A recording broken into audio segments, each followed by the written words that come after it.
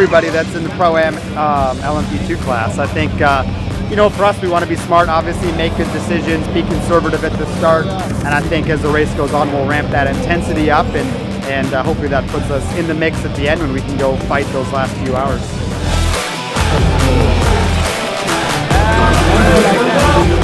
I think when you look at racing and you look at something like CrowdStrike, it's really the little details that matter that make a winning team, and it's the little details that matter trying to win Le Mans. It's so competitive, and it's the little details that matter in business. We seem to have good pace in free practice, so hopefully it ends with a good result.